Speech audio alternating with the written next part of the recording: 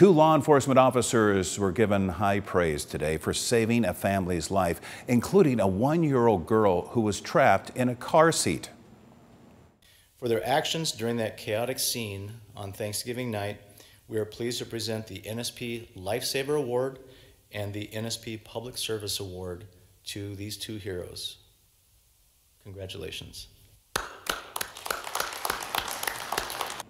Let's take you back on Thanksgiving night in Lincoln County. There was a two-vehicle crash on I-80. Both vehicles were on their sides, partially underwater, one of the vehicles more than the other. Well, Trooper Alex Kaufman and Lincoln County Deputy Tyler Schultz responded.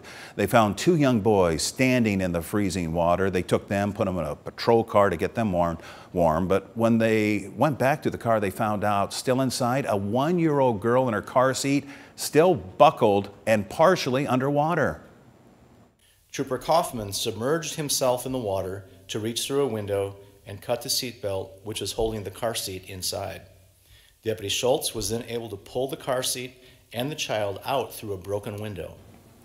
Both men received plaques presented by Governor Pillen for their actions. Also, we should mention, no one in that crash was critically hurt.